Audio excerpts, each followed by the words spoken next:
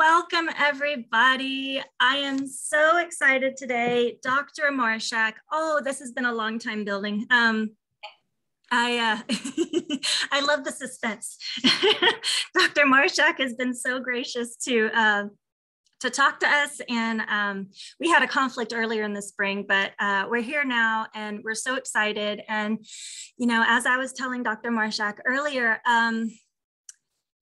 we've had a lot of different topics so far this year, and every single one of them, from self-care to grief to behaviors of kids with special needs to co-regulation. Let's see, there's more, trust me, there's more. All of them in my mind, every time we had webinars, in my mind, it always went, but what about the marriage? You've got to have something with the marriage squared away so that you can be supported in order to have time to go do some self-care, or have both of y'all on the same page for the discipline, or even just having both of y'all on the same page about understanding what's happening with your child. So I'm getting chills right now as I'm talking about this. So I'm so excited about this because it's so fundamental to, spouses just being happy in their own skin, and then happy in the family too. And all of that just spills over to the kiddos. So I'm pumped and excited. I know there are so many patterns in special needs families that we don't talk about. It's kind of the ugly, dirty truths, and maybe embarrassing, or it might feel like I can't hold it together like other people do. So I'm just excited to kind of air this out, get some questions, get some points, and see where we can really move forward with this. So I'm excited. Thank you, Dr. Marshak. I'm going to do a really quick who we are. We are family, friends, and Duchenne. My son has Duchenne muscular dystrophy, and you know, there's so much information out there on the medical side of things, the heart, the bones, the muscles. There's not much about the relationships. And I have found, specifically for a diagnosis like Duchenne, which is a terminal illness, relationships change dramatically across the board, with yourself, with your spouse if you're married, with your own siblings, with your children. And, you know, this is one of those things that rang true for me. I was reading something about grief, and it said, once you experience a death, and for me, the diagnosis was a type of death, you become a new person. You're not the same person you were before. And in my brain, I went, oh, that applies for my spouse too. So we now have two brand new people in this marriage. And it just kind of floored me. So the relationships. Can y'all tell I'm excited? I'm really excited about today. Let's see, great big thank yous real quick. Thank you to Leona Filis, the Filis Law Firm, for sponsoring our event. Thank you to Sarah McMahon and Doug Levine for being behind the scenes brainstormers with me, and huge support. Thank you to the guests. Thank you for being here. It's nice to know I'm not alone in this crazy life. And then thank you to Dr. Laura Marshak for being here. So gracious with your time and sharing your wisdom. I'm gonna do a real brief bio for Dr. Marshak, and then I'm gonna let her talk. So, Dr. Laura Marshak's background includes more than 30 years as a professor at Indiana University of Pennsylvania. As a licensed psychologist, she has an active private practice, that's hard, North Hills Psychological Services, PC. Her specialty has been working with couples and single parents raising children with disabilities, as well as issues related to adaptation to disability. She also provides services to others with a wide range of issues, including depression, anxiety, bereavement, and trauma. Her most recent publication is a study of more than 300 fathers of children with Down syndrome about the personal impacts on their own lives. And lastly, she is the professional advisor to Friendship Circle of Pittsburgh, an inclusion group with more than 400 members. Guys, she's awesome. She's phenomenal. And she kind of gets us in a way that nobody else does. So I'm going to pass this over to her. I'm going to pin you, Dr. Marshak, and remove my pin. And here she is, guys. Right. I'm really happy to be here. And I have to say, it's the first time I've done a presentation from my bedroom, much less barefoot. So I'm hoping we feel very at home with each other, but this is a little bit different. I am happy to be here because this is a topic that is very near and dear to my heart. And Lindy, I loved what you said about how disability or diagnosis of a terminal illness changes parents and of course changes the marriage.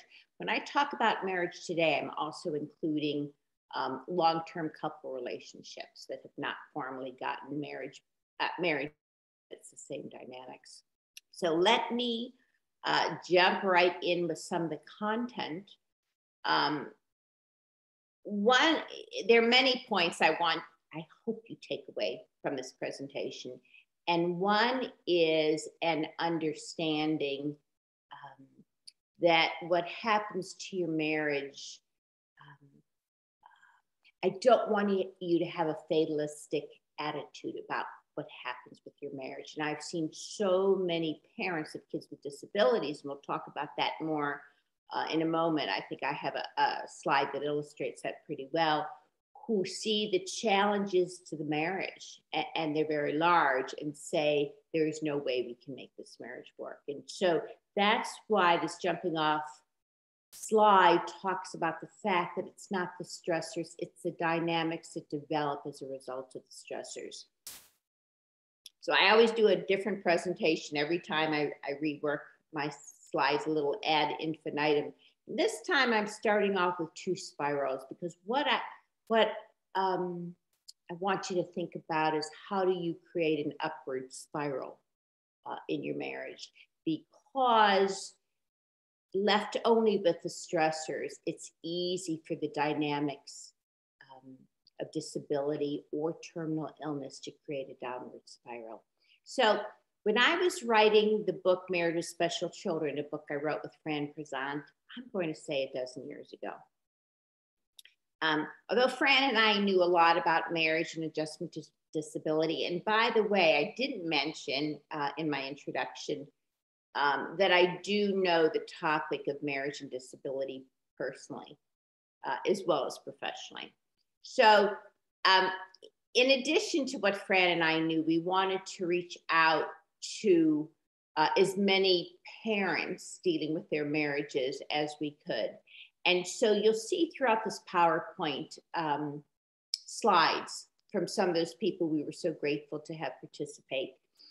We have a chapter in the book called Long-Term Marriages. And this is a quote from a man we interviewed. They have a child with Down syndrome, and it was a very happy marriage. And his point of view, and I could not agree more. He said you can grow apart or closer depending on if you work together. And I think that's very true about the impact of illness and disability on marriage, that it amplifies what's going on in the marriage otherwise. So some marriages can really bloom and some can fracture. So next slide, please. Lindy? Oh, good. Okay. So I kind of made this point in the beginning, but let me be even more explicit. And this is a little counterintuitive, but it is absolutely true that the potential of a marriage is not determined by diagnosis or severity of disability. And actually, there's even some research that says that couples with children with mild disabilities have more marital strain than those with moderate or very severe.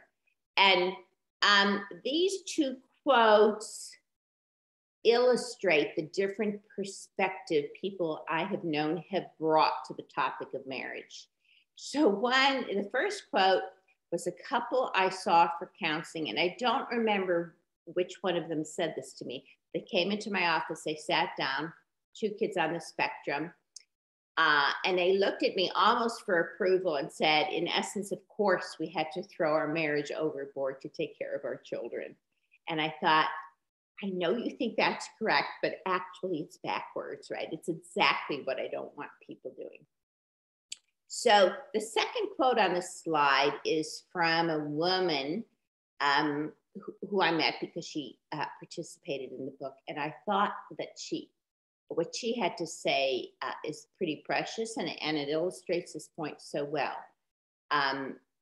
She's been married for 25 years, 5 children, 1 on the spectrum and 1 with Down syndrome. And she said, my husband and I have a Friday night date night. Cooking is my passion, so I cook us a gourmet meal every Friday. Oftentimes, we each have a child on our lap, but we still sit together with lighted candles and a glass of wine. That's one of my favorite quotes for many reasons, because she didn't get fatalistic. She didn't say, who could ever expect us to have a good marriage? You see her protecting her passion, that piece of her own life that we'll talk about more, that's really important to make your own life work, to make child rearing work, and to make marriage work. She also protected romance, which we'll talk more about. And those are some of the reasons I love that quote so much. Next slide, please. So I know you're all really busy, and I want to make the point that it's still really important to be intentional about taking care of your marriage. And it doesn't take an enormous amount of time or energy. It takes being intentional and thoughtful about it, and deciding it's important, rather than being like that couple that kind of throws it overboard or sweeps it aside and says, nobody can expect me to think about my marriage. And this is illustrated by the metaphor of gardens, right? That you could have the most beautiful garden, and if you don't water it at all, pretty soon it's not going to look so beautiful. I've had couples. I had one couple, I think it was a stay-at-home dad. I think the mother was a physician. I don't remember what their children had, but one or both said to me, oh, we're just going to put this marriage on the back burner. And I said to them a version of that. And they were saying, because it's such a good marriage, it can withstand that. Marriages don't withstand that well. So you don't need enormous amount of times, but you need to be mindful about that relationship. Next slide, please. So we don't have to go through this whole list because you know the stressors. But I listed some of them because I want you to know when I make recommendations that I appreciate the breadth and the depths of the stressors you're facing in the home. I honestly do get it. And on top of that, I think marriage alone, even if you don't have a child with a serious illness or disability, I personally think marriage is also a bit of an Olympic sport, right? That it takes endurance and a lot of practice and a lot of training. And I don't think marriage is that inherently easy. So what I'm hoping to do in the remainder of this presentation is to break down strategies that are efficient, that make changes without enormous amounts of effort. Next slide, please. So this talk is all about making changes. And I'm going to ask you to do some things that are hard. And the first one is hard. And I have to remind myself of it often. It's probably been about 2 days since I've tried to change my partner. But I know in the end that we need to, all we control is ourselves. Often what we say to our partner doesn't mean our partners don't need to make some change, but that I want you to make changes on the part that you can control. And it's usually your own actions. I once had a client, had a child with spina bifida and a husband that was very disengaged. And I think a lot had to do with his own grief first. And I said to her, just pretend he's a stone, like one of those moon rocks that's inert that you can't change. And let's just work on you. And it created many, many changes in a much better marriage. So that's why I'm saying don't focus on changing your partner. Not that they probably don't have plenty to change. We all do. So the other thing I want to say is I want you to think about making 1 or 2 changes first. I'm going to present 10 of them. None of them are easy, right? We could talk for an hour about each one of them, right? But each of the 10 that I present is important, and they're possible to make good progress on. So this little illustration of the arrows has to do with the fact that change is typically reciprocal over time. So that's why we don't work on changing our partner, because if we change or our actions towards the marriage change, our partner typically changes, and it changes the marriage. And sometimes it doesn't take anything all that enormous. And the last point I want to add to this is, most behaviors occur in a context. And I will say I see more wives than husbands, although I've done a lot of work with fathers, like Lindy said in that one article, which is really interesting, and we can talk about that. But and I don't want to sound too gendered or sexist with any of this, but I have worked more with mothers, and they often are quite critical of husbands, but don't always take a look at their part in that marital dance, which is not going well. So that's what was in the back of my mind when I wrote this slide. Lindy, the next one, please.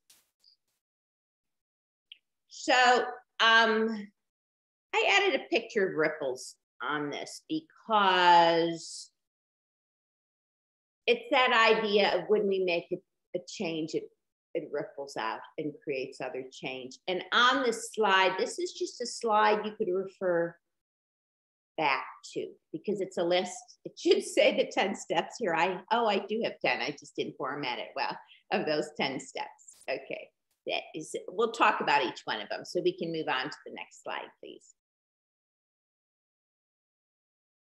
So this first one is probably the most important, and it's incredibly hard, but so important, and it's something you will work on over time.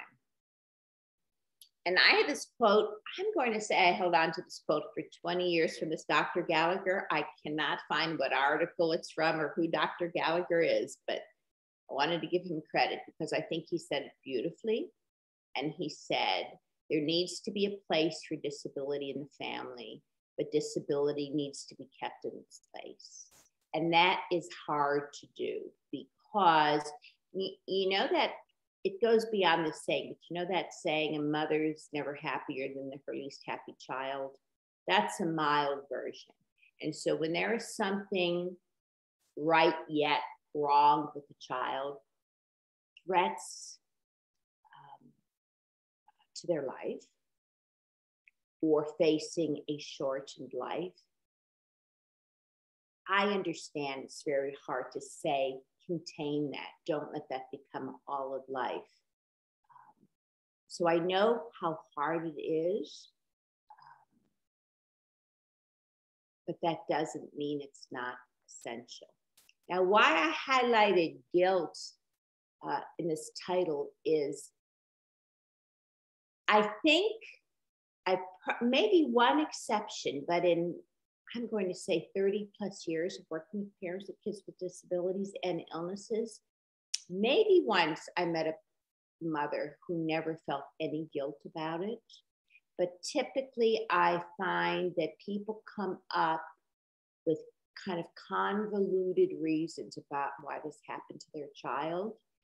And they can feel far-fetched, right, when they're expressed to somebody else, but they're very real. So guilt is such a huge part of this, and fighting it. And then there are issues with survivor guilt. You know, how can I go out with my husband, or how can I take a craft class if my child is at home, maybe with not many friends or struggling with something medical? So this is very hard to do, but it's very essential. Next slide, please. So this is a quote that I think somebody sent to me. The first place I found support was through an internet group. That was my lifeline. And I used to be online till 2, 3, 4 in the morning. There was one mom whose kid was born a week apart from mine, and her diagnoses were happening at the same time. We shared the same experience so intimately at night. She was my husband and I was hers, meaning they partnered up. I remember finishing a conversation with her and going in to talk to my husband who was working. I was mad that he was working because he had something else to do and I only had this. And I think it illustrates a lot of what can go wrong early on. And by the way, it's fine to have things go wrong early on in a marriage. It's like very understandable. The issue is getting it back on track, and that can happen. But with this quote, we see she's consumed, and her intimacy, her partner became another mom because they could talk about the disability or the illness the whole time. And then we see something I'll be talking about later, that she was mad he was working because it's something else to do and she only had that. And that gets that issue becoming consumed. It also gets an issue we'll talk about more, probably in about 15 minutes, about role changes and resentment.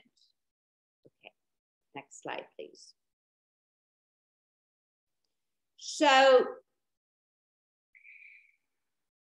you can see the difference in these two Venn diagrams. What I would wish for all of you to achieve is that first one where you're a couple raising children. And if the child, thank you, Lindy, is that white grayish circle in the middle, you can see that it doesn't overlap that whole connection. It's not all of the marriage. And that's really important. And I really could have made that bigger, but you get my point. So that's a couple raising children. What I would not wish for you, and what happens too often, is what becomes parent partners, where it's only about the child. The relationship has not been nourished. It's like that garden gone dry, and you're connected only about the child. Thanks. Next slide, please. So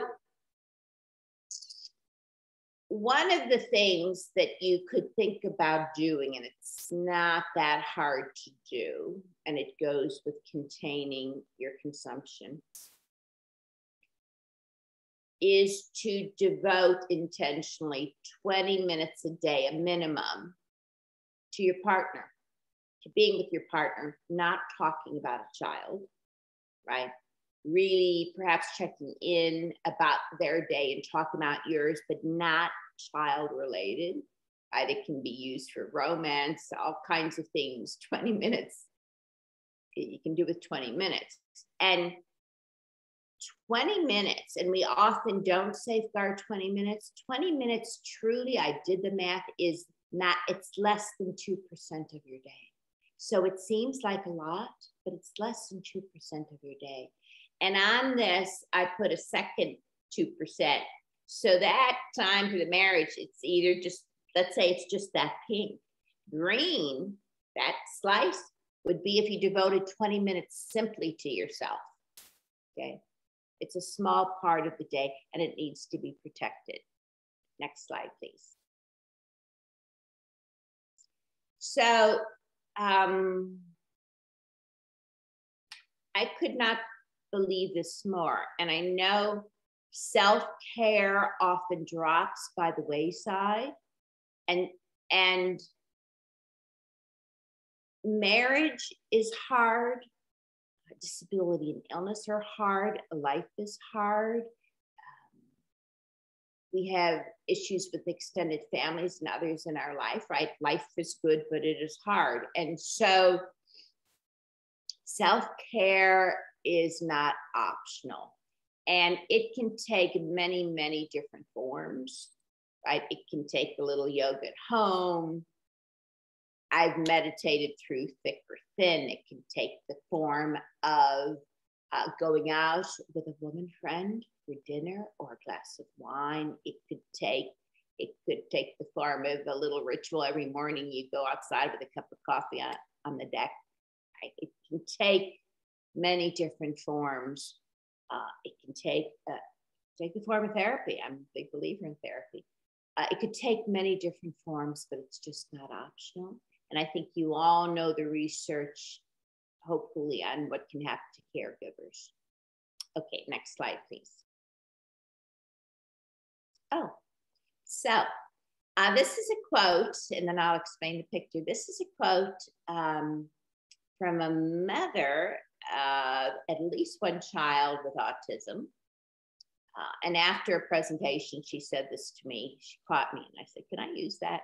She said, "We give up our interests and take on a new identity," which we've talked about, "only to feel sorry for ourselves later and blame our spouses." So this one deals with resentment really well too. And yeah.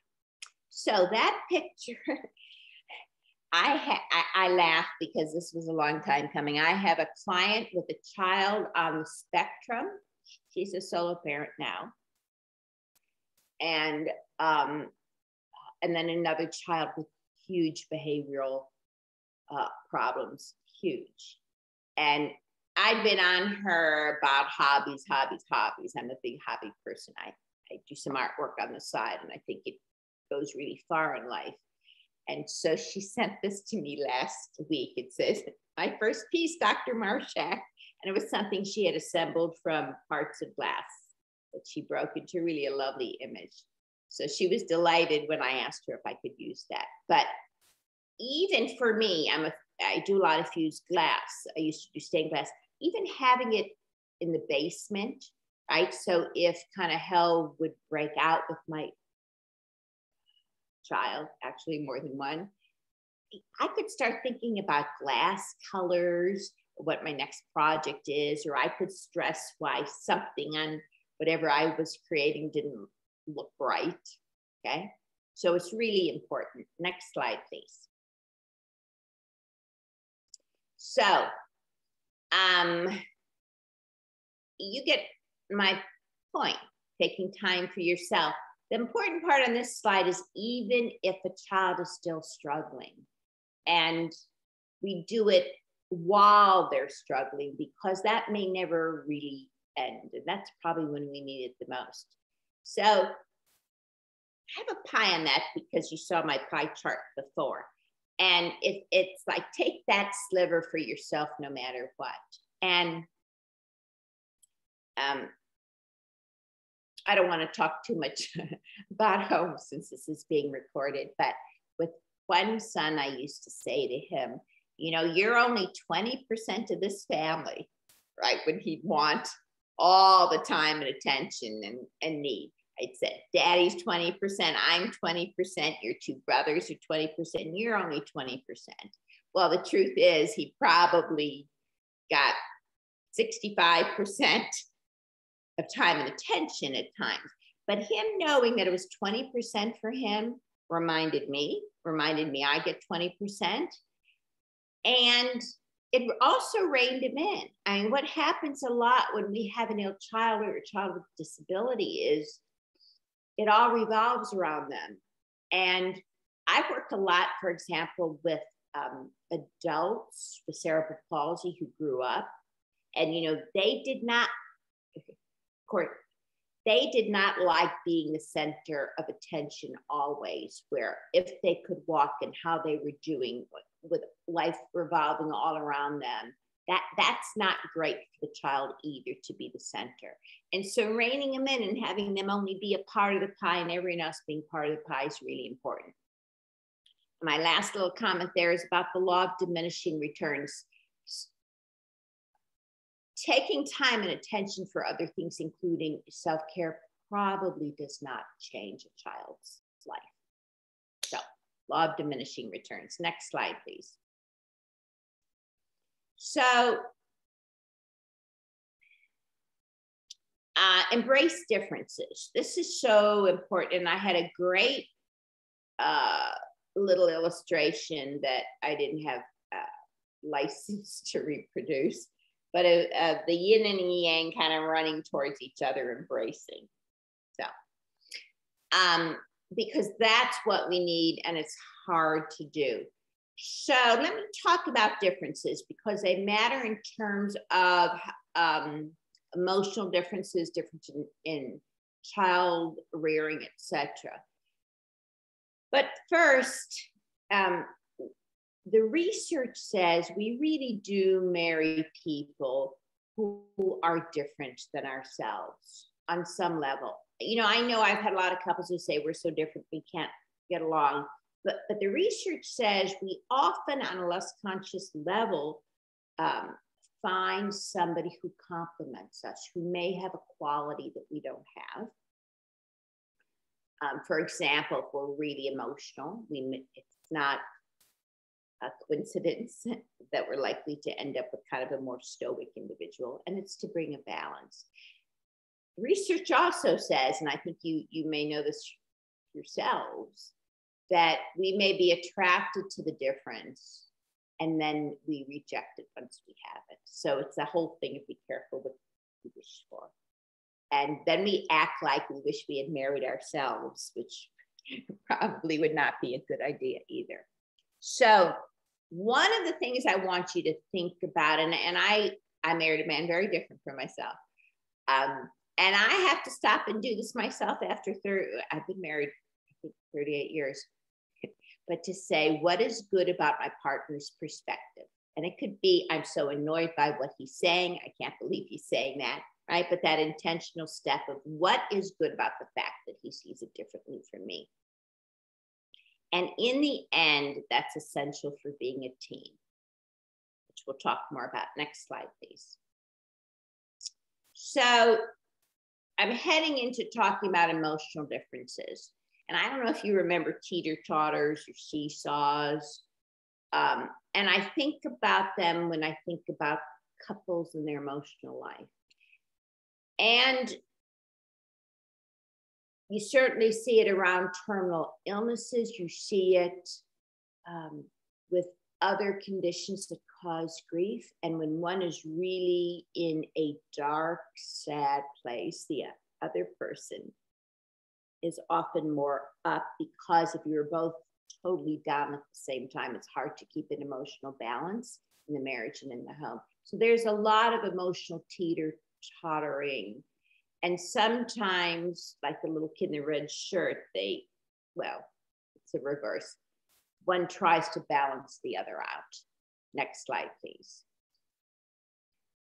So one of the things that happens early on when there is a diagnosis that is really terribly distressing, couples get alienated by the fact that their partner is responding differently when there's so many reasons why they are, but we get alienated by it. And here's one quote someone shared for the book. I know when our son was diagnosed, I had terrible guilt feelings. I felt that my husband didn't really care. The diagnosis didn't seem to faze him at all. That made me feel like the feelings I was having were not important or not warranted. And I'm always sad when a couple gets too divided over that. And obviously that's a picture of one weeping Alice and the other just boxing up their feelings, which you see more with men, but I've seen it with women too. Next slide, please. So, all right. So let me read those quotes through with you. They're both have been clients of mine. So one said, and she's a mother of a child with cerebral palsy and quite severe cerebral palsy. I would say that husbands and wives need to give each other the freedom to cope with and express feelings differently. My style of coping is to gather as much information as I can about the disability and treatment. And by the way, that's an understatement. I remember her, right? That was enormous. At first, when my husband didn't behave the same way, I thought he didn't care. Now I realize his focus is more on how our son is like other children. I think this gives us, our son, a healthy balance. It's really kind of, yeah. And it's also some balance in the family in terms of how they're looking at their son. And this other one is a father that I know, and he wrote, I think men get a bad reputation for not accepting disabilities. We may respond differently, but every father I've spoken to knows his child has issues. We're just hurt and traumatized by the knowledge when we learn about it, but are expected to take strong roles and not react strongly. That's both socialization and the teeter-totter of it. Part of this is to keep balance, I think. I've always accepted my son's diagnosis. I realize he has problems, but in my eyes, he's not disabled. He is, I think, differently abled and needs help relating that to the real world. And the mother does not always like that perspective. She thinks he's not focusing on the child's needs, but he so is. It's a different perspective. Next slide, please.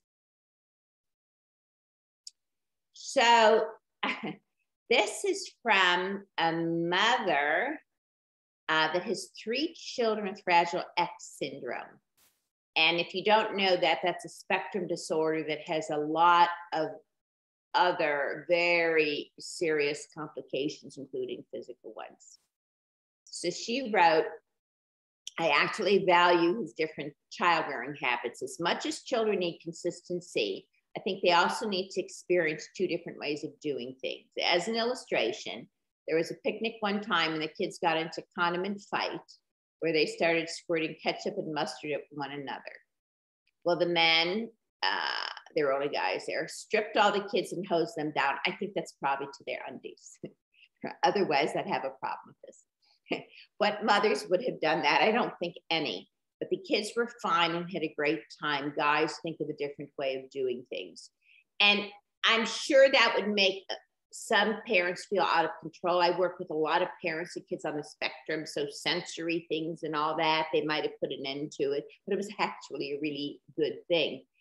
If we don't let our husbands do things differently, or our wives, I may have some men on this, that person's not a full parent team member, they're an assistant. And then they kind of drop out of the process. So this is really important about embracing differences in child rearing. If we insist we know best all the time, we have problems. Okay, next slide, please. So I think resentment is one of the most toxic things in a marriage when it comes to special needs. The other one that I don't have a separate slide for, but it's true, but it's detachment, right? It's when we go on with our own life separately. So I'm often thinking about resentment, and I'm only going to say a little bit about it now, but when we get to role change, part of the reason we'll spend the time we do on it is because it helps address resentment. All right, next slide, please.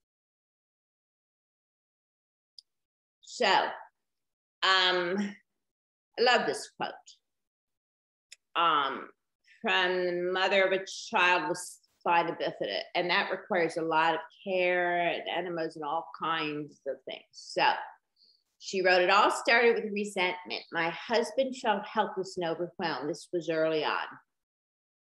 I took over caring for our son, as many of us will. Then he pulled away. I resented him for this and didn't show any care towards my husband. That's that unwatered garden. I was angry about how much was on my shoulders, so I told myself, quote, he can take care of himself. Then he began to resent our son because I took care of him. So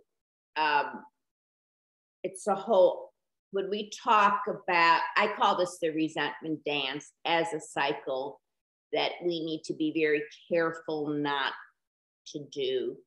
And the way out of that dance really is to encourage a lot of teaming.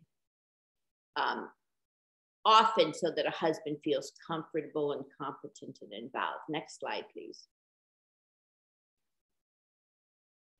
So I took out a cartoon that I didn't have permission to share, but let me describe it. And it was a woman talking to a man who was wrapped in bandages like a mummy, right, head to toe. And the caption is, it's always poor you, isn't it, Albert?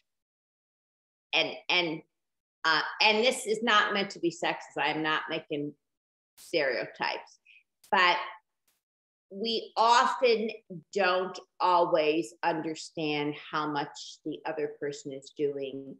And when there is, in essence, a breadwinner and a stay-at-home parent, we often think the breadwinner has it easier. This is a quote from that father study that had 300 and some fathers. He wrote, prior to my son, we were a two-income family. I've had to strive to advance as quickly as possible to bridge the financial gap that was introduced when we made the decision for my wife to leave the workforce to focus on our son. The pressure is immense. The fear and constant reminder of how crucial my professional success is to my family is frankly unbearable. Emotionally, we face so many medical challenges daily, weekly, and monthly. It's been very difficult to maintain such a high level of stress.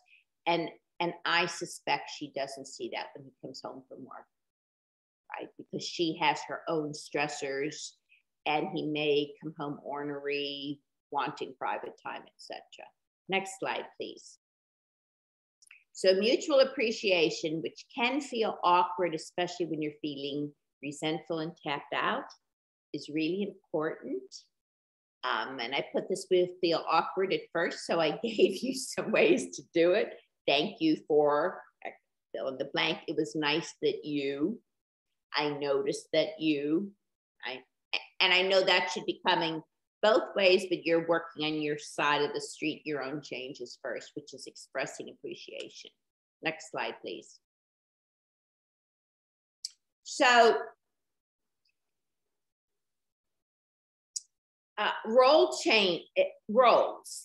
So when there is a crisis such as around diagnosis, what often happens is, and it's often the woman, if she's working, the decision is made that she'll be the stay-at-home parent and the other one will be a breadwinner.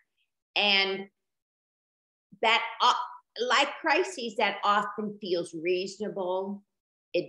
That decision may come with some grief, but maybe not resentment. But over time, that can change. And as one parent said, one spouse, meaning the stay-at-home one, gets the role of doctor, caretaker, researcher, coordinator, therapist, advocate, while the other continues much of the life they had before the diagnosis. And that's that issue of resentment. What I write about in the book with Fran Curzon, I don't do it alone, has to do with roles. And you see those trains running on separate tracks. Often there's this divide and conquer when there's serious illness with a child. And divide and conquer works short-term, long-term, it's a problem, right? That's how we end up in the resentment dance, doing things by ourselves. So I pasted in a picture of kind of intersecting tracks, ways to build it in. So it's not in essence a mother doing all of it. Okay, next slide, please. Or a husband. I've had it both ways. So this is that issue of working more towards teamwork. And this is when I talked about the resentment dance.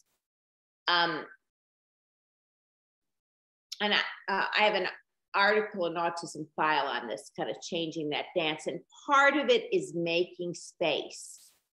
Once you get good and your partner may not be as up to speed with some of your child's needs, we still need to make space for them to learn. And so often in a mother's head, it's, I can do it faster. He won't do it right. I know about this more than he does. So they won't delegate tasks and the partner gets less able. There's also that issue of giving up control, right? I had one mother who would listen at the door as her husband would interact with the son. Yet she then could criticize him and say, he doesn't interact with our son enough. They don't have enough of a relationship. So we have to make space. And this goes back to valuing two opinions and differences. When I put, you know, we get in the expert parent role. And I know in my situation, being a psychologist and specializing in disability, I felt like I had the answers and I should have the answers, and people pay for my opinion. And there were times my husband, who's a salesman, had so much more correct than I did. So we have to take our egos out of that and embrace that other point of view, because sometimes we're wrong. Okay, next slide, please. So I still work on this, and that is, if you think about communication, right? We want to say things in a way that can be heard, not to just get out our anger. And, you know, it's that concept of keep your eye on your prize. If the prize is to get your partner to understand something differently, you can only do that if you're minimizing his or her defensiveness, being clear, being willing to understand your partner's viewpoint. And I call it practicing gentle assertiveness and asking for what you want. I mean, my husband, good thing he's out because he might laugh at the gentle, but I try it off. And if something's really important, I go gentle, right? And I drop my voice. So when I talk about using good communication skills, it's so you get what you want or need. Next slide, please. So there's a really good, it came from an article, she turned it into a book, this Amy Sutherland. And her quote, she was an animal trainer. And she talked about, it's in the article, what she taught me about a happy marriage. And when I do workshops, sometimes I pass out copies of it. But she was an exotic animal trainer who talked about lessons from training animals that she applies to her marriage. And I love this quote. She said, nobody ever got a seal to balance a ball on its nose by nagging. And, you know, nagging's funny because I don't like the stereotype of women nagging, but she's right, right? She's right. That seal would never learn to balance it, okay? And it's also about shaping approximations when they get it partly right, you give them a macro, all that. But help your partner, i.e. seal, learn what you need or want. Okay, next slide, please. Ask rather than criticize. This is one that I really try to be mindful of, right? So anytime we start out with, I can't believe you don't know better than to do whatever, what's wrong with you? How many times do I have to ask you to? Not that I've ever said any of these. So as hard as it is, ask for what you want instead of repeatedly telling him or her what they did wrong. It's that asking, and describe what you want your spouse to accomplish in behavioral terms. It's like working with that seal, and it's not meant to be disrespectful. You spell it out, right? I have a new pup. He's learning how to greet me, right? Not with muddy paws on my chest, right? But sit and be a good boy, right? And you shape up when they're getting closer. And I'm also saying focus on the 20% that really matters. All too often I see good marital change, and then one says, but what about this? You know, and they kind of trample on all the new change. So, okay, next slide, please. So empathic listening, it's often called active listening. It is a skill that you can never, ever go wrong. And I know like police will use it to defuse people, or somebody's on a building, right? And maybe to jump, they use empathic listening. And essentially, and you could find this anywhere on the internet or most any books, listen and paraphrase what you hear your partner saying without adding commentary or debate. And the phrase you can use, it's what counselors learn to do. Let me see if I understand what you're saying. And you don't add any more, and you don't debate it. It's helpful to respect and acknowledge your partner's point of view, even if you disagree with it. That's why you don't start with what you want to say. You can even say, let me think about that, and you buy time. And acknowledging your partner's point of view doesn't mean you're agreeing with it. You don't have to debate it. It means you understand it. Okay, next slide, please. So this was my favorite cartoon that I had to take out, so let me describe it. It was from the New Yorker, and I tried to get permission, but I couldn't get into their website. So it has a couple in bed, and then the wife's mother-in-law in the middle, and the line between the couple. And it says something like, oh, heaven's sake, Melissa, I can't ask her to leave. She's my mother, right? Which I find very funny. You can look it up. And it has to do with setting boundaries, right? Just as I want you to not be consumed, that's a form of boundary setting. This is boundaries about protecting romance and sexual intimacy. And we need boundaries about protecting our own little slice of the pie too. So this is an interchange from a couple in our marriage book. And they have a child who was so medically fragile. I don't remember, they have twins, what it was, but it was life-threatening. I think one was, had a trach, and well, you can see they have 24-hour nursing. So she said, well, we don't have in the house is the intimacy of a normal marriage because we have a million people here. And so we can't, should say, make out in the kitchen. We can, but that would feel foolish. And he said, we have a nurse on the other side of our wall 24 hours a day in 2 shifts. You even learn to make love differently. So this is a couple who decided to use some creativity. It doesn't mean, and I have protect and or rebuild. Most often we're talking about rebuilding. Next slide, please. So these are both people who contributed to the book, and it's contrasting approaches. It's that same issue of, with all these stressors, do we make ourselves greet the challenge with some creativity, or do we say it's impossible? So one parent wrote, what romance? I have to sleep with my child as she's afraid at night and will look for me if she awakens and I'm not there. I cannot tell you how many times I know that, and I'll comment on it. And then this is from another couple. Typical times to make love are just not available to us due to our children's sleeping problems. However, we develop the attitude to take opportunities when they present themselves, like when the kids are out. It may not be ideal, but it can be romantic if you let it be, kind of like being teenagers again. So I've had some very romantic couples. I have one now where they do have to take turn sleeping in the child's room for fear they'll lose their child at night. They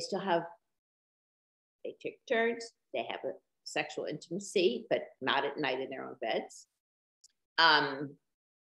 One of the most romantic couples I had a child who had such severe seizures that they could never be more than 15 minutes from the hospital. And they would have these romantic dates at home and regularly. There's nothing wrong with planning romance and date nights where you don't talk to your kids. Like it's great if it's spontaneous, but feeling at all sexual, it's often hard for that to be spontaneous when you're out in the real world, much less kids with illnesses and disabilities. So I think you get my point about be creative, be mindful, and figure it out. Next slide, please. So let me add one thing to the last slide, which I thought might be on the next one, but the part about sleeping with children, and I was a bad offender. Finally, we had to buy a little bed where the kids wouldn't fit. So I know it's really hard to not sleep with children, and it feels really hard to get out of that. And it's more likely if the kid has special needs, but it's possible. And I once had a woman come and she said her marriage was so much better. And I said, what changed? She said, we unpiled the mammal bed, meaning all the kids popping their bodies in their bed. So it can be done. It is not easy for a few weeks, but it can be done. It's so important.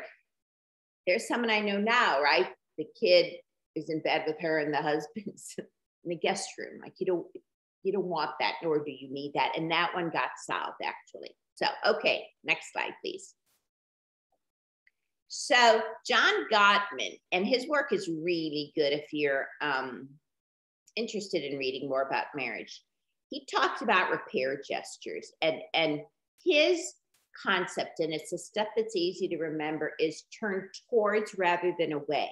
So as we go throughout the day, we have so many opportunities to turn towards our partner rather than away. And I interviewed a couple where they lived in a trailer, and the child had a lot of violent behaviors, but when they would get into an argument, it's a version of turn towards. They'd sit next to each other side by side. That's really turning towards. But let's say you're angry with your spouse, there's no, right? You could argue from across the room, or you could go sit next to them, and it changes it up. It breaks the tension. There's a concept in 12-step programs about do the next right thing. So let's say you said some things you wished you hadn't said, you do the next right thing, or your spouse says something to you, right? You do the next right thing, which is often turning towards and acting how you would want your partner to act. My husband's version of repair gestures, you'll see a steaming cup of coffee. Just always bring me a coffee. We may have words and I end up with a cup of coffee, or I have a cup of coffee, right, in the morning. So repair gestures don't take much time. And it's a way of changing that dance when things have gone a bit sour. Next slide, please. So I think this is my next to last slide. It says practice realistic expectations and realistic forgiveness. We could talk more about forgiveness. That's another day. But one mother said to me, she was not so great about taking care of her marriage. And she said, I have a special needs child. I can't have a special needs husband, meaning he had to do it all right all the time. And let me end with the next slide. So this is from either the husband or the wife raising 3 kids with Fragile X. And I think 2 are nonverbal. One has a very severe cardiac problems. And I think that they still wear diapers and they're adults now. And one of the 2 said to me, the advice I give to couples who sail into a storm and are fighting is, quote, don't hack at your boat in a storm. If you're in the middle of a crisis, don't take the very support you have and start whacking at it, because that's dumb. You should love, nurture, and care for that other person. You're not going to make it through the storm. And really, Lindy, that's kind of what you talked about when you introduced this session. So I agree. And the next slide, I think, is just contact information. That's the formal part of this. Oh, that was fantastic. I hope so. Oh, well, let me see if I can stop my screen share. Let's see if we can get both of us talking. I've got lots of great questions. If anybody else does, please, pop in. Gosh, it was so good. When I read your book and even just listening to you again, Dr. Marshak, it seems so obvious. These tips, they seem just kind of do this and do this, and not obvious in a bad way. Obvious in like, oh, I should have thought of that. Oh, yeah, that makes sense. Oh, right, of course. And I just want to say that it helps to really see them itemized in 10 points, because, maybe if you were talking to your child or your child was having challenges with a relationship, you could go through that, but being in it, it's different. And I agree with you. There are things we kind of know, but it seems and we're humans, and it's overwhelming to do them all. And that's why I said, so think about one or two, just do one or two well. Someday do another. Yeah. So here's a question. At the most fundamental part of this, I have found for myself, and I hear this from lots of other parents as well, this need for reserves, this need for energy, so that you can even put effort into changing what you're going to change, even if it's just one or two things. And it seems so integrally, is that a word? Integrally related. Thank you. In order to get self-care, well, you have to be able to communicate with your spouse, or the respite. So how do we find a place to break in at the cycle? Does that make sense? It makes beautiful sense. And I had to leave some things out. But one of the things that I did leave out talked about what are fair roles. And what often happens is one person has more discretionary time than the other. And so you're absolutely right that it's not easy to get that time for self-care. And when I said address the 20% that's really important, one is that time. And I've had many clients work on it. I probably had someone last week to have to say to her husband, but I need this, and this is why. And that's one of those conversations that is not so easy. And that's why I'm saying use really good communication skills and gentle assertiveness. That's something to go back to again and again. And there are many different ways to say it, but you cannot be expected to function in this life without time for self-care. And so it's a reasonable request. And often I'll say, with my own assertiveness, or I'll say it with others, that there's nothing wrong with saying this is a reasonable request. I'm sure you can understand why I need X, Y, and Z. And one is exercise, right? I focused on I talked about other things I do for self-care, but even walking, when you look at the research about the impact of walking, it functions as well as an antidepressant for mild depressions. That's different than for severe, but that's all totally important. And that's one of those things I would not give up on. It can be done with respite care. It could be done paying a neighbor's kid. I know it's harder during COVID to come, but it's essential. And it's like driving a car with no gas in it. You can't do it no matter how hard you try. So, yeah. Does that answer it? It does. And I'm glad you brought that up, because something you say in the book too is the marathon versus the sprint. Is that right? Absolutely. And Dr. Marshak, man, I can run a good sprint for a really, really, really long time. Yeah, yeah, that's different, right? Yeah. So we have to prepare for life as a marathon. I agree with you. And we have some more questions coming in. And I know we started a little bit late. Do you have maybe another 5 minutes to chat with I have as much time as you need. Oh, thank you so much, Dr. Marshak. Thank you. So some questions coming in.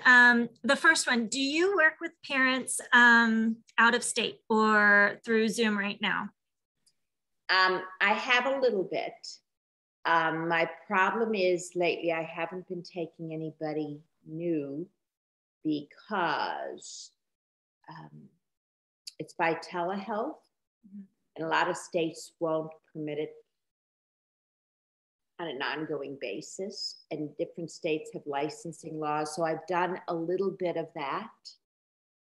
I might do a little bit more in the future. It depends on the state. So for example, I'm seeing someone in Arizona where they will allow it on an ongoing basis, but it's that provision, they permitted it due to COVID. So yeah.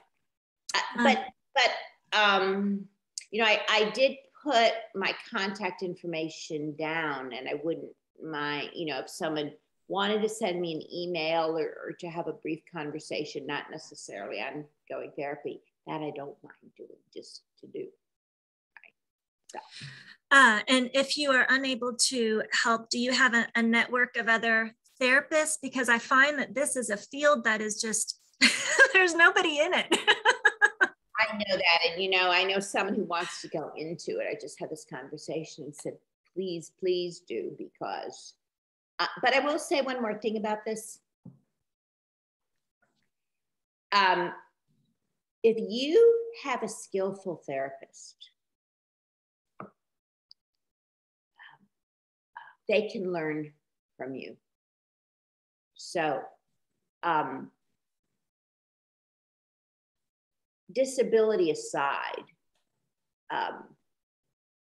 as a psychologist, right, I can help couples or individuals with things I've never experienced, as long as I know what I don't know, and I work hard to understand that other person's life. So I'm glad you asked that question, Lindy, because you're right. There are very few people, but a good therapist who can learn to get you in your situation. They're out there. So it doesn't have to be somebody with a specific expertise. And I know as a therapist, like right now, I have a lot of people with binge eating disorder. I'm reading about it and I'm learning more about it. A good therapist stretches and they'll read and learn what they need to as well. And yeah, so even if you can't find somebody, you can find a good therapist. Thank you for that. Here's a question. When you treat your spouse how you want them to treat you, yeah, but you feel like that isn't getting you anywhere, what do you do? I use my communication skills, and my children or my husband know when I drop my voice like this, it means I'm really serious about something I'm talking about. And then I will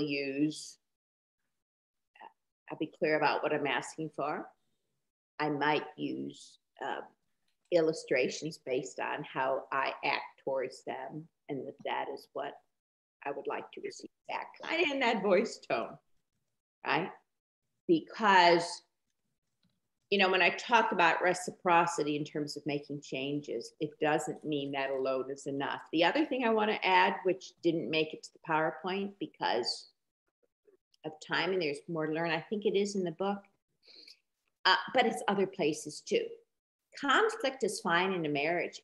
In fact, conflict avoidant marriages are not the healthiest or most stable.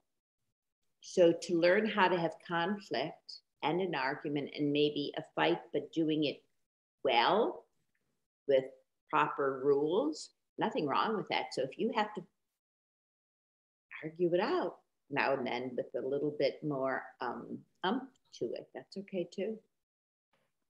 But we don't want to just sweep it under the carpet and resent it, because that's worse. And there are worse things than an argument. It's like, a storm, it kind of clears the air of it, as long as we don't say awful things. And Dr. Marshak, would you suggest having these conversations when you've just had it and it's built up? Oh, well, not that I never had one, because not that I have, but typically, and John Gottman, who's a great marital researcher, you can find his books easily. He talks about soft startups, that you don't want to have most of the conversations. And he said men get more kind of aroused, more defensive, more activated than women very quickly. And he suggests soft startups. So it could be something like, can we talk tonight about something that I can't get off my mind? And you start and right that way. That doesn't mean you should never, ever do it in the heat of the moment. That maybe that's when you can do it, right? But with that, be careful that you don't say something that you wished you could take back. There was another cartoon that had like a man sitting next to a nuclear bomb and something about, and the woman saying, my husband listens much better now that he knows that I have this weapon. So we have to be careful with the weapons in our arguments, right? Because we could win an argument, but kind of decimate. So. Yeah, that's great. I like that point that you brought up. This is something I never knew about my husband until he just, said it. Again, that whole being inside the relationship instead of that distance. He said, if you can just let me know ahead of time that you want to talk about something a little bit later, then that helps. And for me, I grew up in a family where my mom was a counselor. She was a therapist. We talked about anything, anytime, anywhere. And so just me having that piece of information from him, like, okay, this will help him be in a better mindset so I can get accomplished what I need to get done. It was helpful. Oh, is everybody frozen?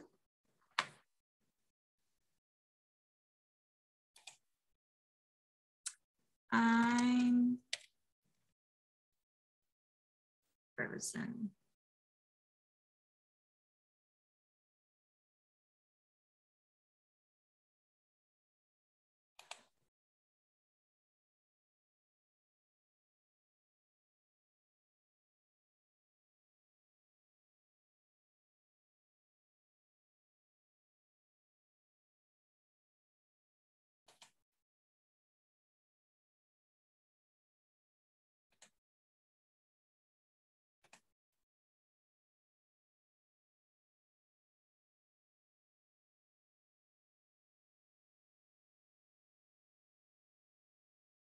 Need to talk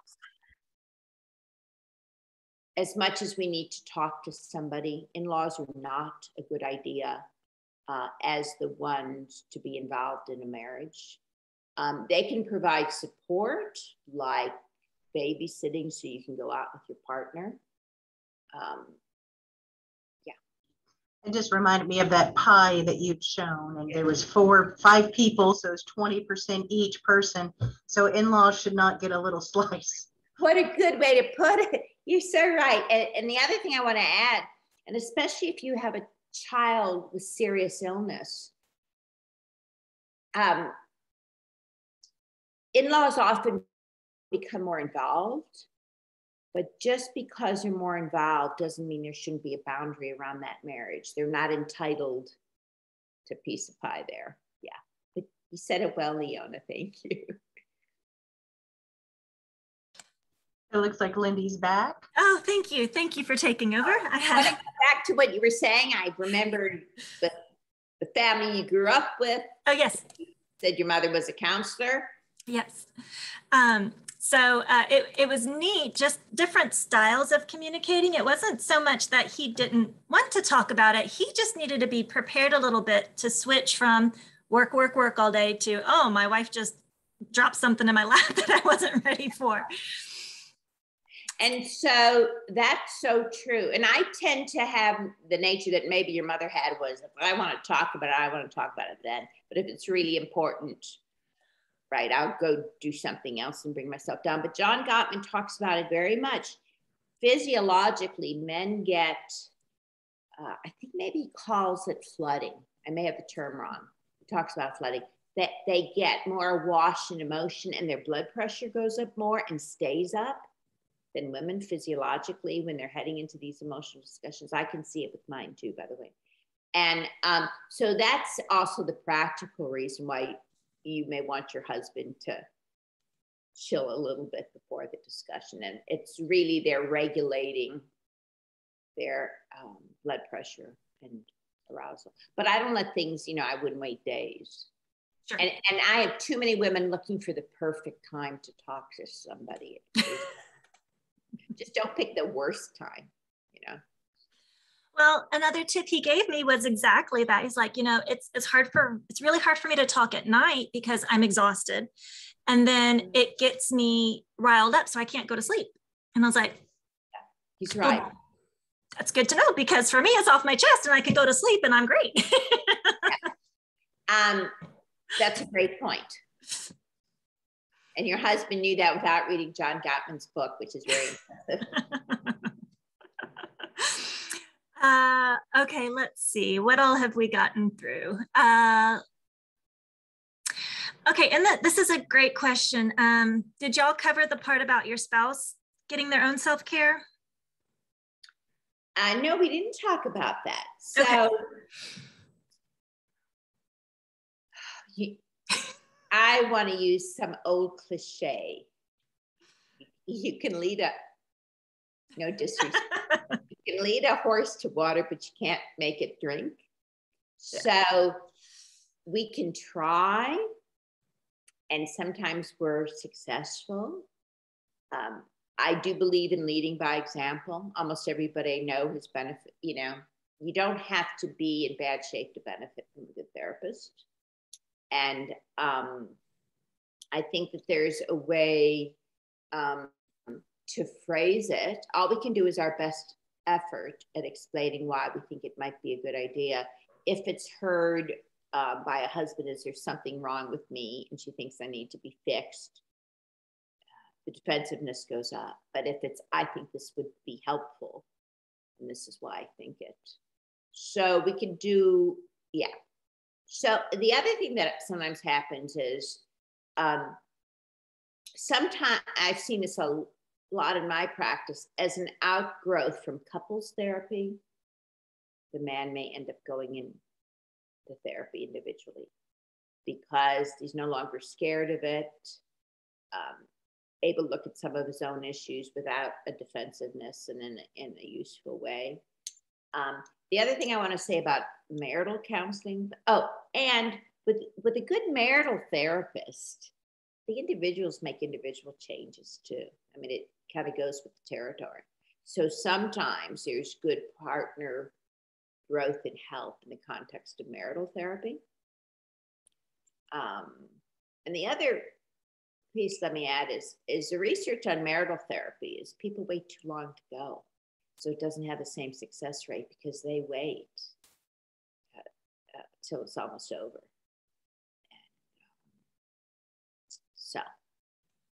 So I love that you brought that up. And there was a slide too that I wanted to comment on. I think we're mostly moms here. But I feel bad for the guys because there's so much stigma with men being emotional or reflecting on their emotions. And unfortunately, even though it's changing, there's still a lot of stigma around mental health. And, if you mention to a husband, hypothetically, that it might be helpful. There's just a lot of, I can do it on my own. And I don't know. And I hear what you're saying about that little, a soft, gentle, but I think it can also be turned into, oh, she thinks I'm broken, even if it's a nice, gentle. I think there's a way to say, and I think it's true. And I've said this to children and others and families, which is, what you're trying to do is hard, and it's not that I don't think you can do it. But if there are people available to help you with it, why not use them? Like, why kind of trudge up the mountain by yourself? The alpha is, I want you to consider it. So even if someone could do it by themselves, it's much easier with another person. And to have a partner with that. So I think it's all in the language, but you're right that men have, they see therapy much more as a sign of weakness and stigma.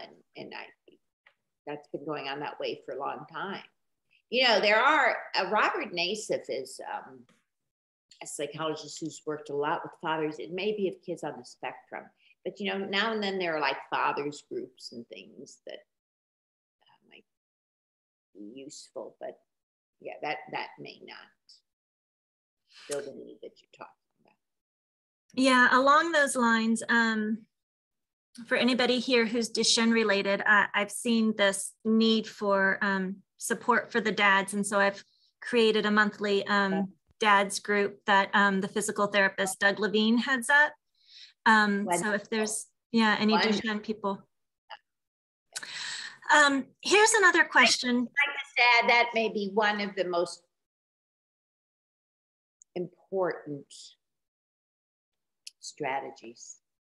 It could, right? That may be part of a father's group with other people who understand it. That can also lead to some powerful changes. So, go ahead. And actually, when I started when I started this group, there's analytics that you can look at on your page, and I saw that 90% of the people who were following and active in my group were women. I was like, 90%. What about these guys? Where is their support? Absolutely. And that article I wrote, Listening to Fathers, really starts out with that, because it has to do with, even the professionals tend to dismiss the men. The professionals that come out to the home often kind of sweep the fathers aside, and they are left without support. And you're so right. And it's funny though, I gave a talk in the Andes Mountains in Peru right before COVID, this little town in the Andes, and all these men took off work to come, which I've never seen in the US as much. So there's probably a cultural component. I thought that's, there's a cultural piece. Yeah. It does go out to the situation of fathers. Yeah. So here's a great question from one of my good friends. And this is something that we experienced also. My husband and I, we love each other and we work hard for each other, and we, try to say thank you when we've got enough energy to do it. But it's our communication. We have so many hurt feelings just around communicating, because there's so much interpretation that goes in from tone and not tone, and just hammering something out versus, but et cetera, et cetera. So in terms of just communicating, is couples therapy an option? Is that one way to? I think it's a great way. Okay. And I think that there's a couple I'm seeing now. And it's interesting because the man asks for individual sessions now and then, right? He's understanding what he brought to it. But I'm hearing about hurts that occurred a long time ago that get in the way of the present. And easier said than done a little bit, but if now and then at the end of a discussion, you kind of debrief and say, did I say anything that hurt you, and you hear it rather than it piling up. And when I do couple sessions, I often, and right, the clock dictates when you're over, I often say, are there any loose ends that really need to be wrapped up now, which is, in essence, is somebody hurt, or did I say something too strong to somebody? So there's no reason why you couldn't modify that a little bit with your husband. Like, this is a hard conversation. I hope I didn't say anything about or if he says to you, you could say, right, my feelings are hurt. Could we talk about this again in a few days? But you don't want them to pile up. I'm glad you brought that up. There's a saying, what is it? Always talk things out before you go to bed, or never. Thought about that. Never go to bed mad, which was my motto when I was newly married. I was thinking about that the other day. And I have to say, I like it in theory, but for me, I'm such a thinker that if I were to talk when I'm still emotional, I know things would explode, and neither of us would sleep well. So I like what you said about, I need a couple days. Can we talk about this again? And that's okay. It's really okay. We had the saying, don't go to bed mad, which. Yeah, that's what it is. I did for many years, not all 38 years. So, but, my husband has a saying, which I really like, and I think about it, and I'm sure he applies to the marriage, which is tomorrow's a new day. Meaning you start fresher. And what you couldn't talk about one night, maybe you can the next day. I like that idea of tomorrow's a new day. I just have a couple more points, and if nobody else has anything to chat, then we can let you enjoy your Saturday. I'm having a great time right now, Dr. Marshak. So that idea of compounded offenses. Yes. Well, you did this however many years ago, and hanging on to that. I feel like there can be this big emotional defense, almost because, well, you promised you'd have my back. We got married, and now it's not what I thought it was going to be. Could you talk about that at all, and how it can kind of snowball? Yes. So,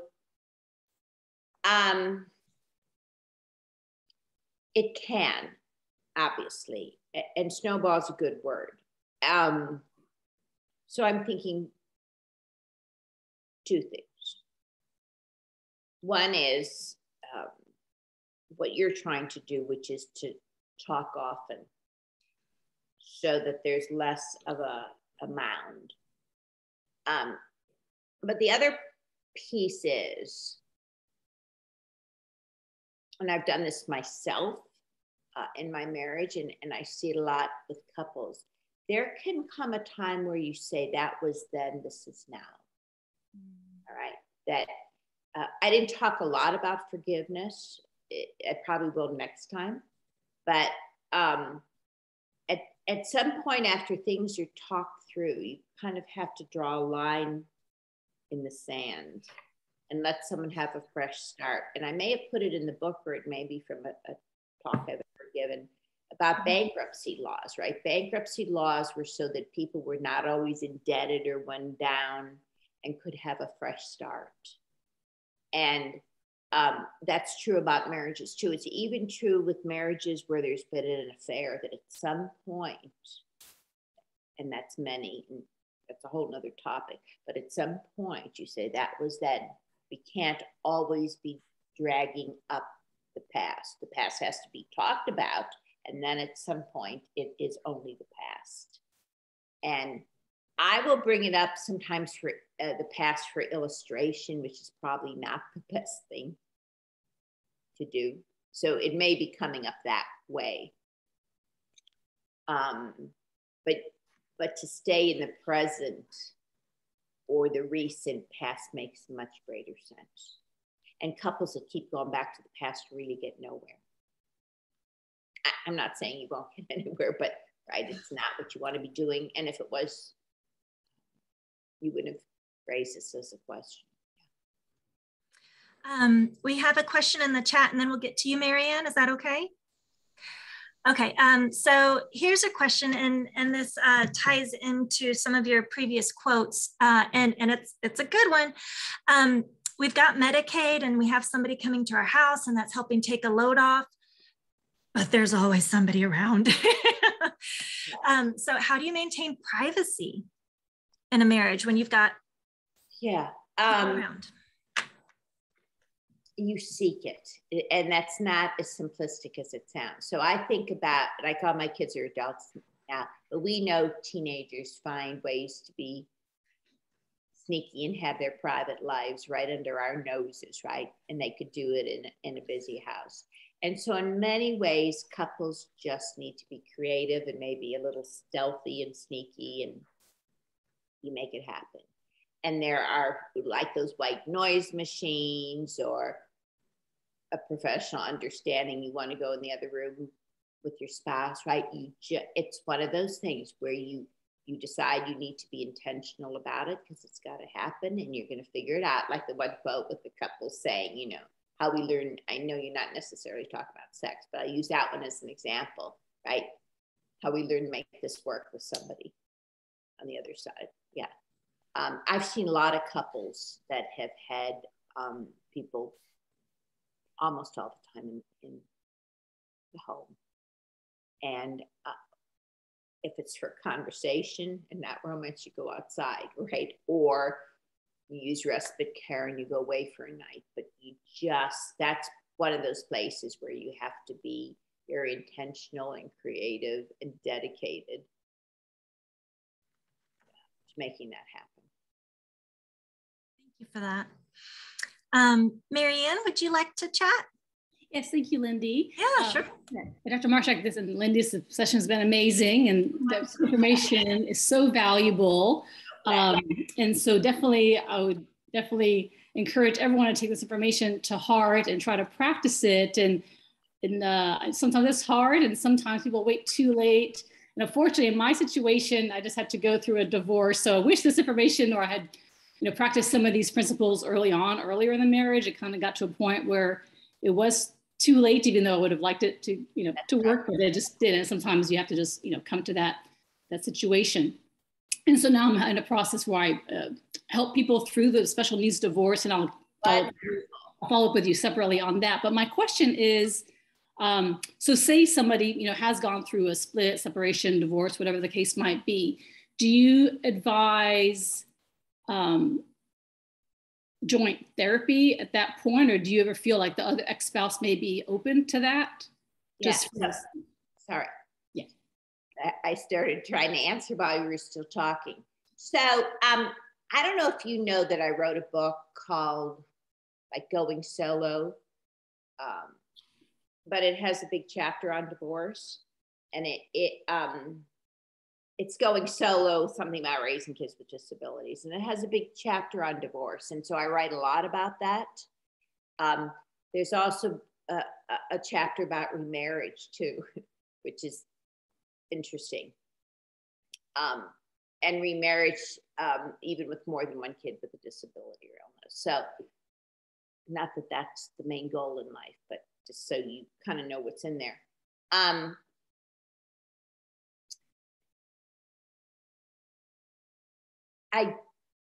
I've rarely had I've had couples for therapy about, and I had one last year, we're going to dissolve this marriage, and can you help us so that we can co-parent together? I've had that a few times. That's hard to get, but it makes some sense.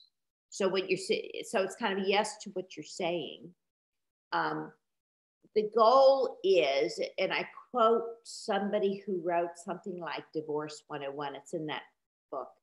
and that book's on Amazon, and they talked about how our marriage was dead, but our co-parenting wasn't. And how does one kind of bury the marriage, yet be good co-parents. And I have kind of stories and the advice from several people who ended up co-parenting better, kids with disabilities, than when they were married. Yeah, so, yeah, so that might be useful to you. And I'm sure there are other sources of information. So therapy is one option, but it's really saying that, it's kind of that was then, this is now. The marriage is then, and we're not going to go there, right? But for the sake of our child, let's be successful co-parenting. I've had a number of people do that. Right, I appreciate that. I'll definitely look into that book. I wasn't aware of that before, but yeah, I think that is. It's on Amazon under Marshak. It's not. Yeah, for sure. Because I think, that is the intent, through the marriage and through, after the marriage and whatever the case may be for everybody, their children are a priority, and, the spouse, of course needs to be, or the ex-spouse, that's a little different afterwards. But like you said, the children are always important, and you want to try to co-parent as well as you can. So yeah. I've known some people with great success at that. That's realistic. Okay. Thank you. That's a good question. So this goes into another one of my questions, and Dr. Marshak, I'm going to test you on your own book. What is a good enough marriage? You have 2 questions listed in here because I know the grass is greener on the other side. And I heard somebody say once, oh gosh, she was quoting her mom or something who had been divorced, or I'm not sure exactly, but she said something like, you're just trading these problems for another set of problems. There's always going to be conflict. I may have simplified it, but go ahead. So, and I haven't read that chapter for a long time, but it's such an important question. And I probably said something like I'm saying now. A good enough marriage does not include abuse. That abuse is a deal breaker. It doesn't mean you can't separate and have somebody go for treatment, but ongoing abuse, I think, is a deal breaker. And it's very abusive of your kids who witness it too. So that to me is a deal breaker. I'm not sure what I had as the other, but off the top of my head. And I think with active addiction, we try very hard to get someone into therapy.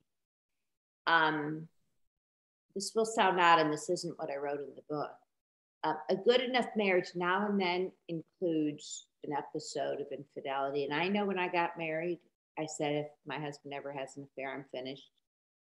And I don't think I'm not big on affairs, but there's so many experts, and I've learned this myself from my marital therapy. Sometimes couples really heal well from that, and it does not happen again. And they work very hard and well with the therapist on what led up to it. And so I don't see that as a deal breaker the same way I think about abuse. I think repeated is another story. And then I think there's that other part with, and Esther Perel has a wonderful video on infidelity. Then there's that other part, and I have somebody with that now, where the partner is just demeaning, right? And they feel that it's worn away at them, and they would be a better self without that person. In that situation, that's not good enough, right? If you no longer kind of recognize who you are, and you're worn away and diminished by that other person, to me, that's not good enough. Those are the main ones. I mean, I think marriage is hard. I think most marriage, I'm still working on things 38 years later, but it's a good enough marriage because there's enough that's good, and I feel good about who I am in that, in that marriage. Right? So there's got to be, respect and enjoyment, and not to be too deteriorated from it. I don't know if I'm not sure what I wrote in the book. I'm sure I wrote about abuse. Yeah, definitely there were those deal breakers. And then a couple things you mentioned were, does your spouse love you? And does your spouse love and accept your child with disabilities? Absolutely. And yeah, and that's that part about not being diminished. Yeah. Right? But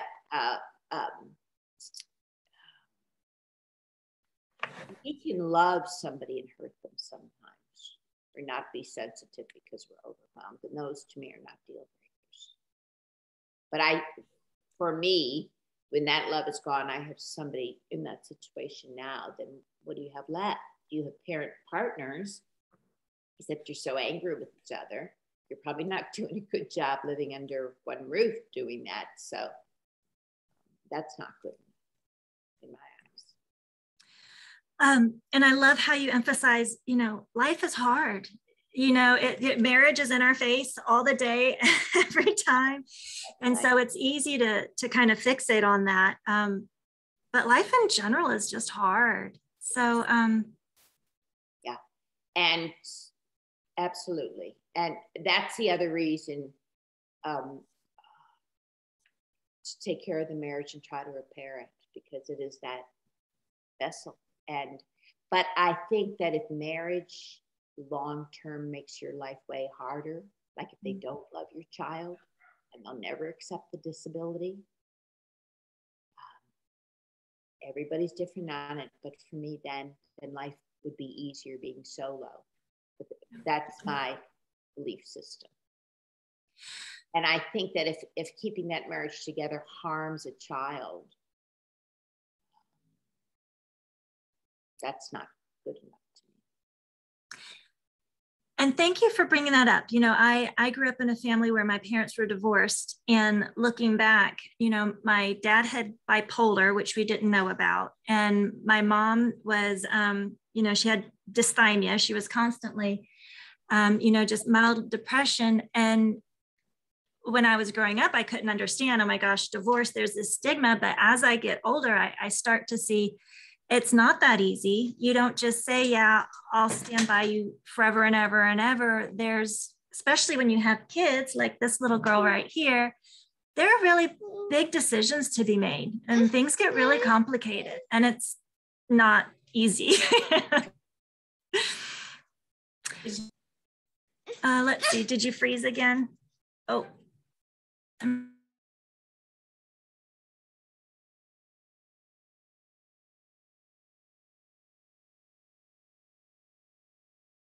I know. Oh, I think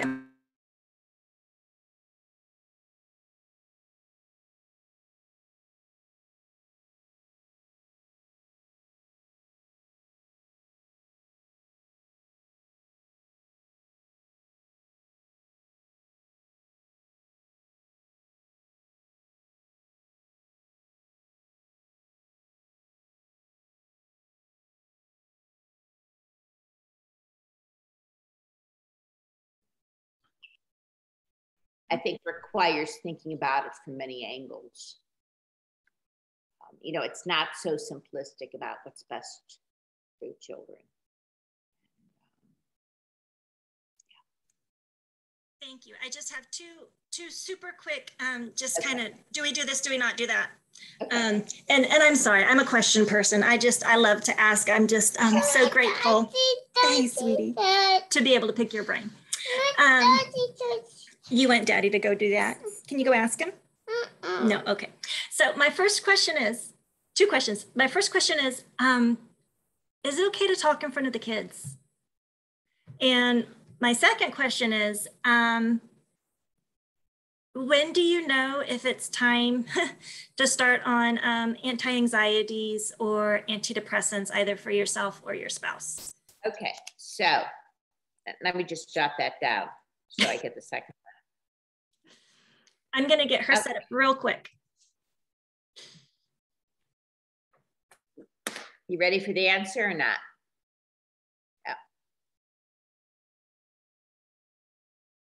I guess I should wait, right? Oh, no. She said go for it. No, okay. We're recording. We'll circle back. Believe me. Talking in front of the children, it's tricky. Mostly don't, but mostly, right?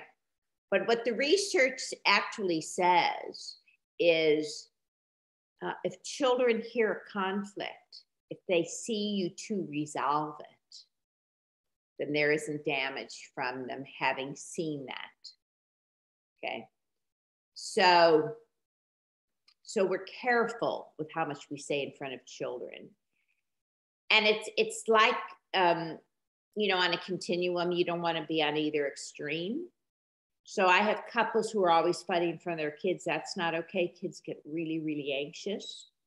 But if now and then there's been an argument and the kids hear it, but it's handled respectfully and it gets resolved, that's not bad for a kid. You know, I grew up in a home, when we're talking about how people grew up, where my mother denied that they ever had an argument. Although once I woke up to one, I never had an argument. Well, I don't believe it for a second. But then, right, it's all swept under the rug. And then children don't learn how to handle their own when problems arise with the spouse. So, yeah. So a little bit's okay, but not a lot. And Linda, you were out of the room, but I was saying, but if there is, for them to see you resolve or talk civilly is a really important learning opportunity. Yes, it is. And my next question, and what about anti-anxieties? Lindy, the one about medication? Yeah. Can y'all hear me okay, or is the background noise? No, I can hear you now. Okay. And I wrote it down so I wouldn't forget it, and then I forgot it. So, you know, people are different on it. And I have a situation with it now where one partner went on an antidepressant, the spouse was really unhappy about it. But she found, which is kind of my rule of thumb, which is I think we can try non-medication approaches first, right? Like taking care of ourselves and walking and maybe meditation, maybe something else, maybe pickleball, right? We try other ways, but is there a time where medication can be helpful? Absolutely. And there's nothing so wrong, and I've done it, to say, you know, I actually think this might help you, and this is why I say it. So, yeah, but I don't think it's the first thing you try. There was something, I want to go back to divorce for 1 second because it reminds me of that. I don't like Dr. Phil for many, many reasons, So, but when he does say you have to earn your way out of a marriage, I think that makes sense. Not when it comes to abuse, right? Or someone not loving your kid, but when you're in those shades of gray of, is this good enough, right? So to try the talks, try marital therapy, I think makes sense. And what made me think of that is I'm thinking with anti-anxieties and antidepressants, you support people in other strategies that could help. If those medications, and I'm not at all opposed to them, and I think they're useful, but if they were that wonderful all into themselves, it'd be nice, but usually you need other things as well. And often what they do is they get you out of a hole enough that you can practice other strategies that are helpful. So that answer it, Lindy?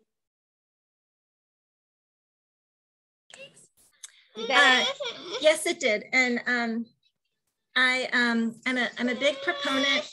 My daughter doesn't want me talking right now. I'm talking over her cartoon. You yes. Tell her that's your slice of the pie. Yeah. I'm a big proponent of mental health, and I just want to share, in case anybody else is experiencing, just so you know you're not alone. I personally went through a big period of anxiety, and I didn't realize how much anxiety I was having. It was affecting the marriage, especially during COVID, and it was triggering some of my OCD. Yeah.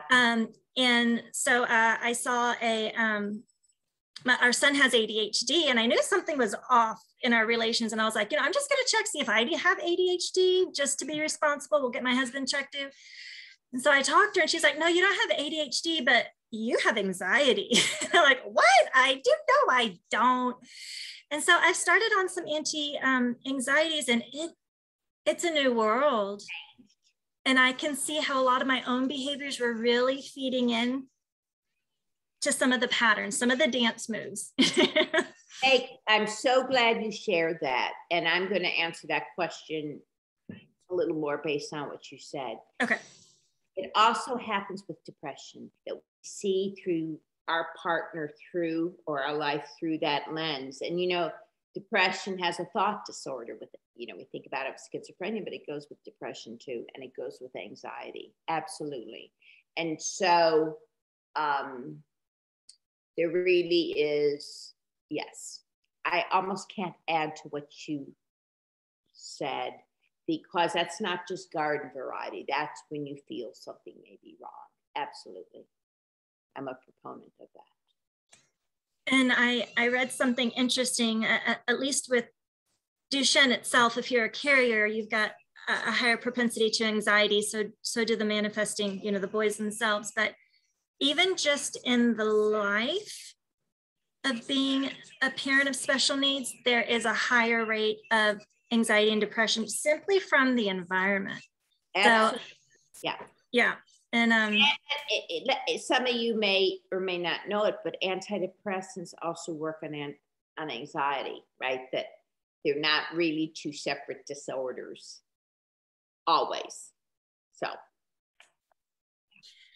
Oh, thank you for that, Dr. Marshak. Man, you're amazing. I knew this was going to be phenomenal. I knew it was. And I didn't let you down. When someone says, oh, you're going to be so good, I'm like, So I'm happy that it.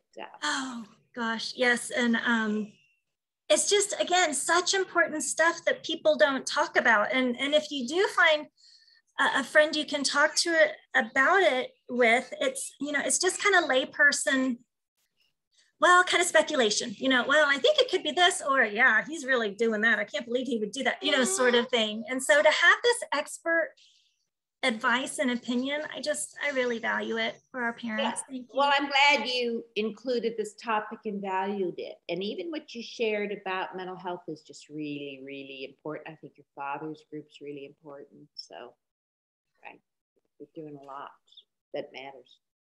Okay. All right, we officially took over your entire morning, afternoon. So, so grateful, so grateful. It was fun and interesting, and I learned some things too. So magnificent. And yeah, I think the going solo is so important too. So maybe we'll see if we can bring you back on another day. My favorite thing that I've written, but it's different. But for Marianne, that may be a good fit for some people. And I don't say it that because I make maybe $1 a copy. It's not that I'm good. Grow rich on promoting it. So, okay. Oh, Dr. Marshak, thank you. Thank you. It was great fun. All right. Yes. I'm glad we did this. Okay. Take care. Bye. Thank you.